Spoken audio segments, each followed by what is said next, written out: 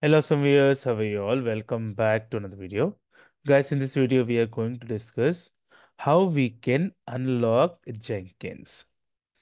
If you see the documentation, guys, we have to navigate to this path and there will be a password which will be in this location.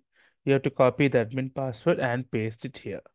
Once you have pasted that, Jenkins will be unlocked.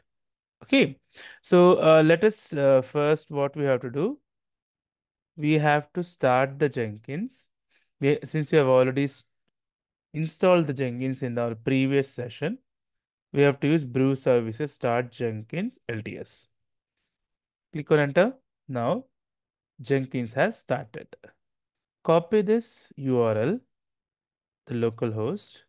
As you can see, it is asking me to password. So if you have downloaded the Jenkins from homebrew, so it won't be in this location. We have to open the terminal. You have to type cd Jenkins on this side. Click on enter. Then let's see ls. There should be a folder called secrets. Just type cd secrets. Enter. Just type ls. There is a initial admin password. Just add this open initial admin password. Click on enter. So the password will be opened. Just add the password here. Click on continue. So the Jenkins will be unlocked.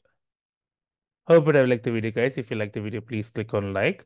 If you're a new viewer, please click on subscribe. Till then, guys, take care. Have a great day. Bye bye.